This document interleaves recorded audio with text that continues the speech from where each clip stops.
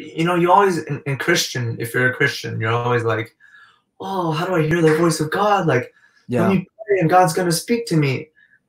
And the hilarious part is like, I think God speaking to you is your intuition, is your voice. It's whatever you want to call it. It's your body, it's your voice, it's the power in you. It's not feelings. It's the intuition and the deep voice that most people don't listen to. And for me, that was something that was super, like, a really big revelation from Warrior Week as well. But it was like, literally, I felt like I heard the voice of God in me. And I was asking God, I was like, man, what is love? Like, I don't know what it means. I don't know how to love myself. And like, I was asking him, and I heard it just through me. And it was super weird. But like, yes, like, I think Fascinating. the voice of God is already in most people. You just have to learn to listen to your intuition. And the more you don't listen to your intuition, whether, for example, it's that sixth sense where you're like, this is a dangerous situation, I need to leave, right? If you ignore those situations, you're almost shutting off the voice of God, intuition, the voice of you, whatever you want to call it. It doesn't matter, right? Everybody has it, no matter if you want to acknowledge it or not. Like, but that's what I would call it. Yeah. Yeah. I love that. I love that. I've been recently tapping into that. I feel like my faith in God has been restored, but I have a different conception of God now.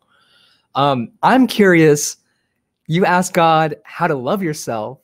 Do you remember what that response was? Yeah, of course. So actually the question was, what is love? What is love? Okay.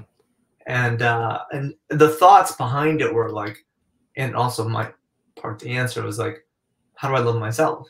But the answer I got was that love is you. Like, you were created in God's image. God is love, and AKA you are love. And I just remember that because I was always seeking love from others, and I was always like seeking validation. I don't mention this a lot, but like, when I was I'm in the Philippines now, and I go to a gym that's like the highest gym in the world. Like, it's the best gym in the world.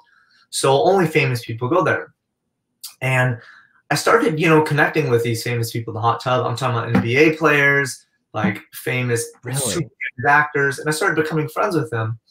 And you know, we started talking on IG and stuff like that. And I realized, it's like, at one point I was like, oh my God, like, I'm getting back to the validation part where like I'm seeking love from others.